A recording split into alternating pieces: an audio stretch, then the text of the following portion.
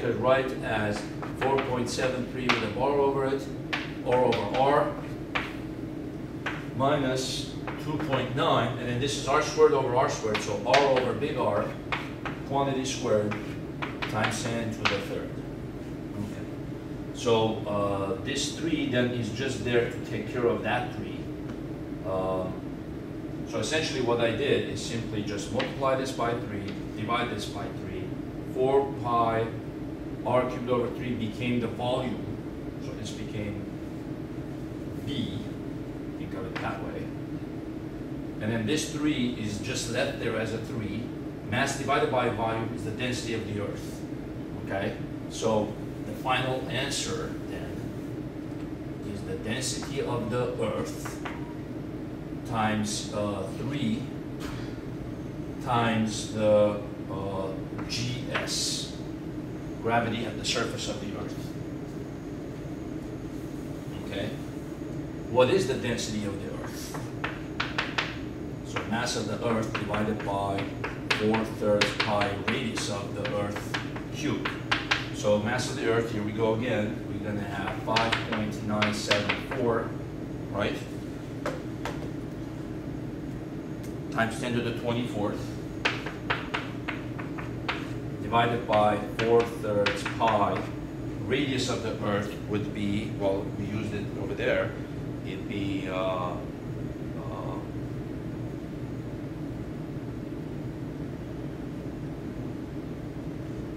12,756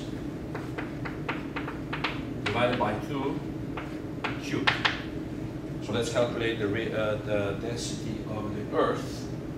5.974 times 10 to the power 24 divided by 4 divided by pi times 3 times, I'm going to just take this here, times 3 times 8 divided by 12,756 to the power 3. Okay, so I got 5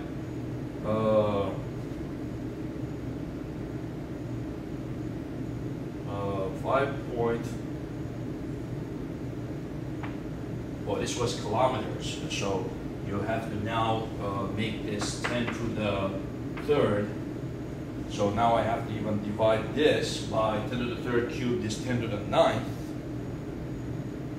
There you go. So 5,496.966 kilogram per meter cubed.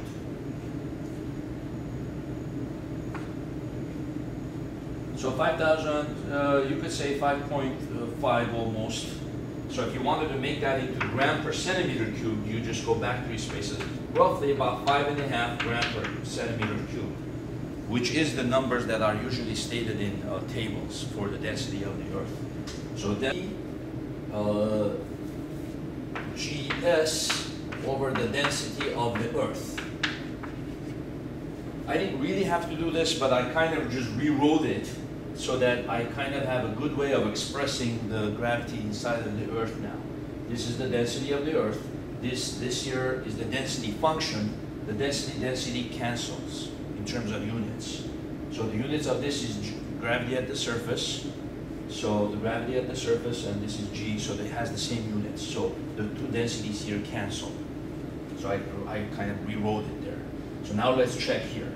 If little r is equal to 0, the G is equal to 0, 0, so it's going to be 0. If the little r is equal to big R, the surface, then G is equal to 3 times 9.8 divided by the density that we calculated, 5,496.966 kilogram. Then you have here R is equal to R, so you're just left with 4.73 bar minus R is equal to R, so 2.9 times 10 to the third. So let's see here if this one works. It should.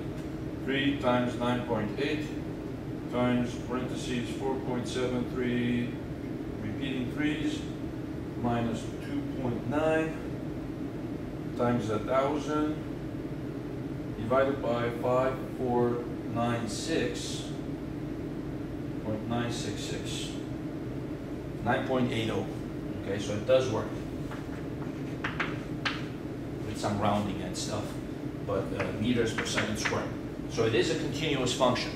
So now we can check any ratio. We could check little r is equal to half of r. So what would that be? As I said, my prediction, it should be more than 4.9.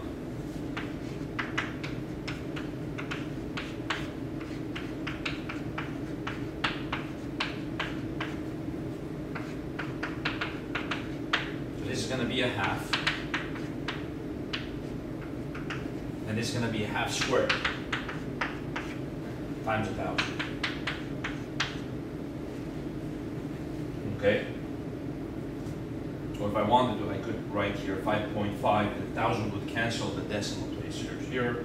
So 3 times 9.8 times parentheses 4.7333333 times 0.5 minus 2.9 times 0.5 squared, close parentheses, times 10 to the power 3 divided by 5496.966.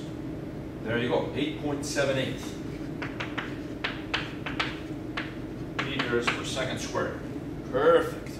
Much bigger than 4.9, right? Because most of the matter is still inside of you. So the gravity has not decayed. So it looks very, very concave down like that. Okay? So if you were, let's say, 200-pound person on surface, because the force of gravity is proportional to the little g, how much would you weigh at halfway? Then you would just do 200 times 8.78 over 9.8. You take the ratio of whatever the little g is to the g at the surface, and you weigh 179 pounds. Halfway through the center of the earth. Then you could do it for any ratio, quarter, 1/3, 1/10, and so on.